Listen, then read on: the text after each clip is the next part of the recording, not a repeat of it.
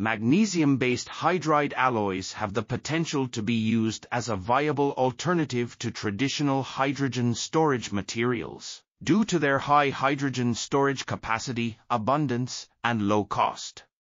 However, slow kinetics and stable thermodynamics have limited their practical applications.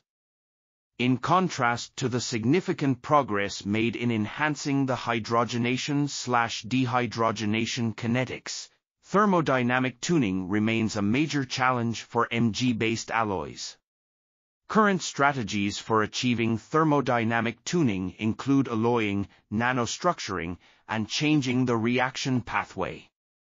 While these methods have improved the thermodynamics of Mg-based alloys, they are not yet sufficient for practical application. To achieve more effective thermodynamic tuning, researchers should focus on finding reversible systems with high hydrogen capacity and tailoring the reaction enthalpies. This article was authored by Min Zhu, Yanshan Liu, Liuzhang Ouyang, and others.